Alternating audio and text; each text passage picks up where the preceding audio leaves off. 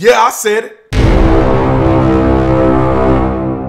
This video is brought to you by the Officer Tatum Store. The Officer Tatum Store. Get the merch link in the description section. Make sure you like, subscribe to the channel. Hit the bell so you get notifications anytime I go live and make a video. Make sure you still subscribe to my channel. Comment on this video. Like this video. Share this video. Let's get into this. Yes, I said it, ladies and gentlemen. I'm one of the only people that will keep it 100. And that's not afraid what people are going to think. Because it's invaluable that individuals like me who are former police officers will stand up for something.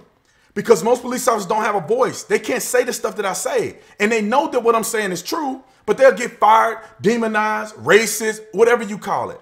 But I'm going to keep it real with y'all.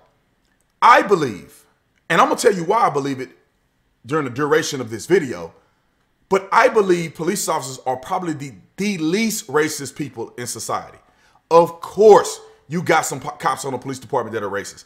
Of course. And you got racist white ones, you got ones who are black, and you got ones who are Hispanic. You got people of all nationalities that are racist or prejudiced on the police department. It happens. Now, how many of those officers are on the police department is probably minimal to none on some police departments. I'll tell you why I believe that. Let me throw some statistics in here real quick so we can get a better understanding, because a lot of people are falling through the cracks with statistics that are displayed out of context. Yes, it is true that police officers are patrolling African-American communities at a disproportionate rate. Yes, it is true that black people get arrested at a disproportionate rate.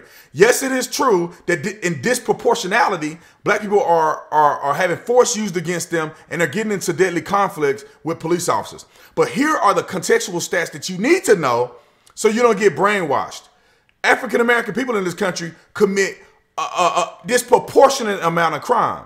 You're talking about 13% of the population, only about, I don't know, I don't even want to say half.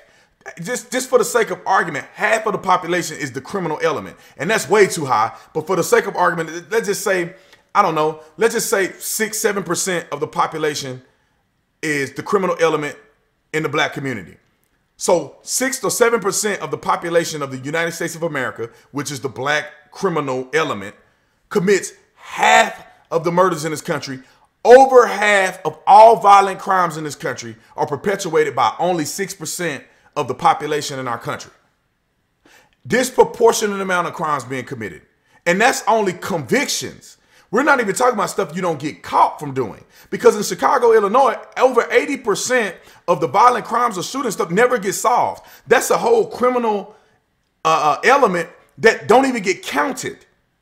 So you can add even more of a number if some of these homicides due to gang violence and inner city violence is even counted because people are getting convicted. Now you have the number even higher than that. So yeah, of course, that's why they get patrolled disproportionately.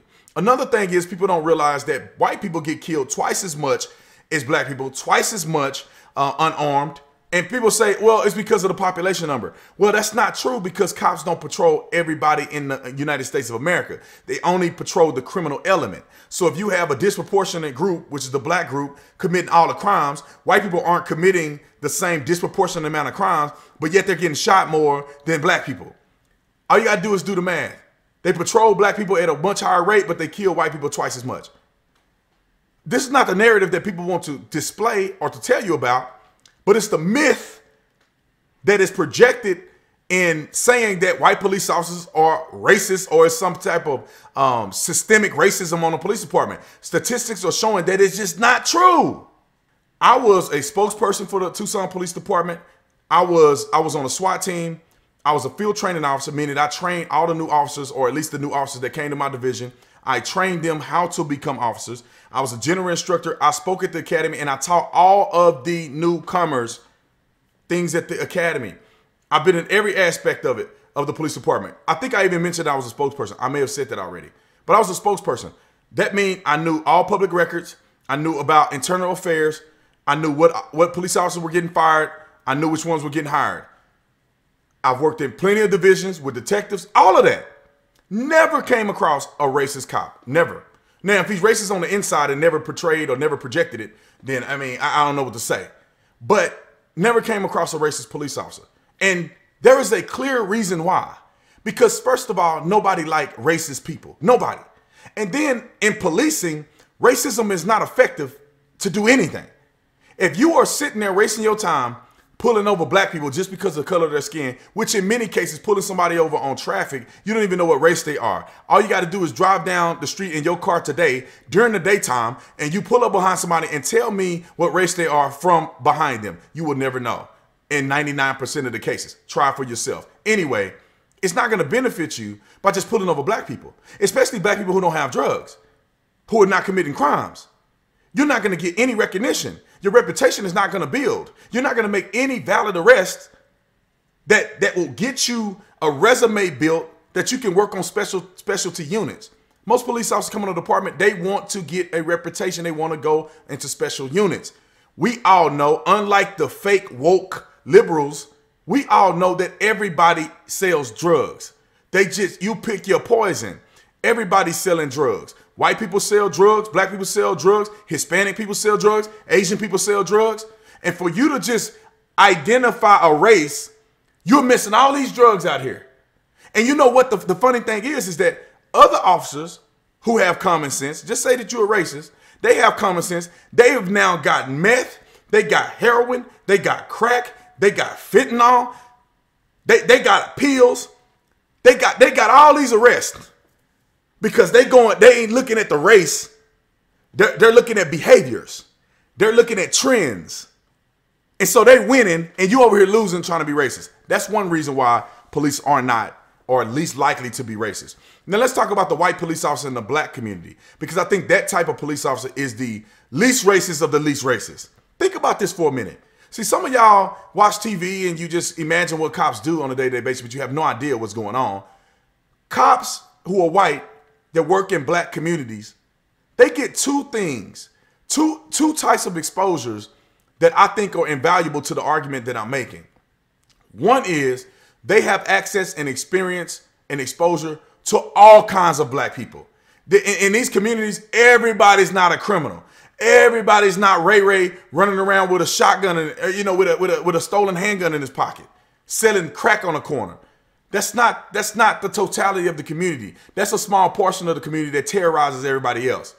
But as a police officer in these communities, you get to talk to grandma who's been victimized. You get to talk to young kids who have been victimized. You get to talk to mom that had to put her child in a casket because of gun violence. You have exposure to all types of people. People who are making money, people who are wealthy, people who are upstanding citizens, some black people who want to be police officers, who aspire to be in the military, who love this country. You get the plethora or a wide range of exposure. And then you get the bad apples. But you are putting your life on the line for everybody in the community. All of these black people, you are willing to lose your life, lose your future for black folks.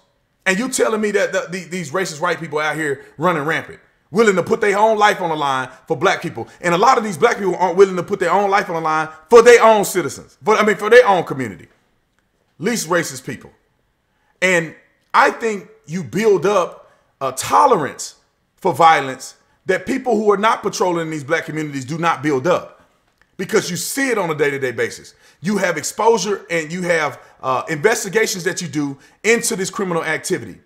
So you're not shocked. You are not somehow blindsided. You have learned how to cope with policing in a balanced way in these communities. And for the people out here saying that, oh, police officers are targeting black people, well, you got to think of it like this. Police officers are not assigned to one generic precinct. They are assigned to precincts in different parts of the city. So it's not like a person on the north side is in the north side and they just run down to the black community on the south side and start doing damage in the community. No, it's people in a particular precinct that already work in these minority communities. They do everything in the minority community. So this is not some random selection of just them attacking black people. They equally disperse cops in certain divisions in order to accomplish coverage of the entire city. So if you work on the north, or just say the north is all white, you're only going to be dealing with white folks. Unless black people drive up through the north division and they somehow in your division and you have to make contact with them.